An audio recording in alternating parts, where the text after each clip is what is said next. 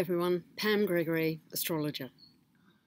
October is going to be a really powerful month for us because it has 2 eclipses in it.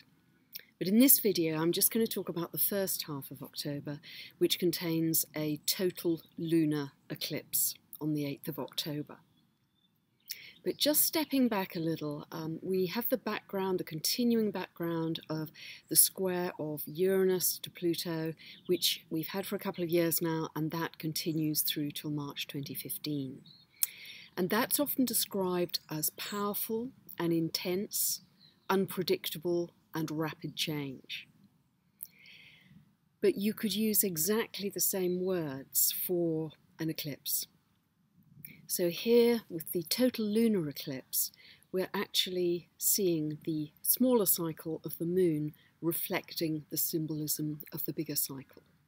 That's one reason it's so powerful. The other reason is this total lunar eclipse is actually aligned with the Uranus-Pluto square, so it's really strong. It happens on the 8th of October at 11:50 AM UK time, and it's at 15:05 of Aries. Now, people who are likely to feel this most are people born any year between the 3rd to the 7th of January, 3rd to the 7th of April, 5th to the 9th of July, or the 6th to the 10th of October. Now, this is known as a blood moon eclipse because when the moon passes behind the back of the Earth, it will turn dark red. It will be amazing. Sadly, we won't be able to see it from the UK, but it'll be visible around the Pacific area, and it can also be seen from North America. There's a very detailed chart of eclipse visibility on the NASA website if you want to take a look at that. So, always eclipses are about endings and beginnings. They're powerful pivot points in our lives, if you like, where the purpose is to accelerate our consciousness, to allow breakthroughs to happen over a short period of time. So very often people and circumstances can suddenly move out of your life to allow new people, new experiences, new energy to come in. So very strong total lunar eclipse. Feelings and emotions may be running quite high at this time because it's a lunar eclipse, lunar, the moon, always associated with feelings. But also, Uranus is conjunct the moon. So that's to do with emotional turbulence, but also emotional awakenings. Again, breaking through to new levels, new understandings. And what's also important to emphasise this theme we have, Uranus is also conjunct what's known as the south node of the moon. Now, the south node of the moon is about our old habits, our old ways of being. Some people feel that actually comes from past lives, even that we bring in with us. But when Uranus gets together, aspects the south node of the moon, it shakes it up. It shakes it up to move us forward to new habits and new ways of being.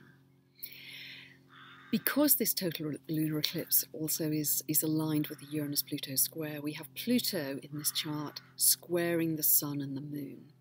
So Pluto, planet of transformation, it can also bring up issues of control, power, intensity, both in your own life and in the world, but it's very much the planet of personal transformation too.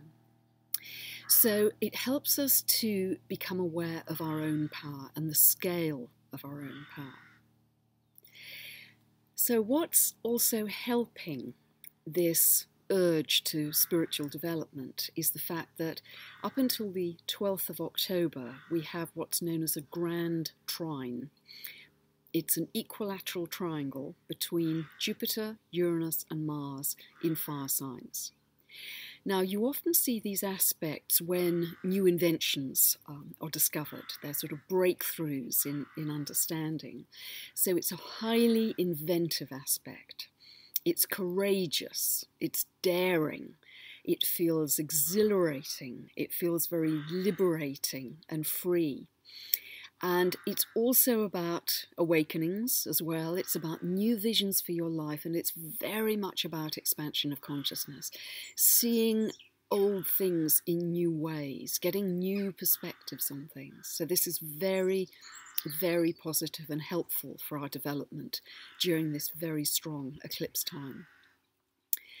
At the eclipse, the Sun and Venus are in Libra, which of course is ruled by Libra. So here we have a very clear theme, which we've had for quite a while running now, of love and relationships. Jupiter is still in Leo, that's about heart energy. So we have this continuing message of needing to live from loving heart energy, learning to breathe in and out through our hearts and send out loving energy to wherever it's needed in the world. So in total, this total lunar eclipse is very much about an evolutionary jump in consciousness. It's going to be so interesting to see how this unfolds in your life. So where is 15 degrees falling in your life? Do you have a planet or an angle between 2 degrees either way, 15 degrees of Aries or any of the cardinal signs? If you know where that falls in your chart, just watch for the few days before and after the eclipse to see what's changing, what's shifting, what's unfolding. Because it is a cycle of completion. It's a cycle of endings and then new beginnings. So just see what needs to shift in your life, what needs to close as an episode, and where will new energy come in. And I wish you an amazing total lunar eclipse on October the 8th. Thanks for listening.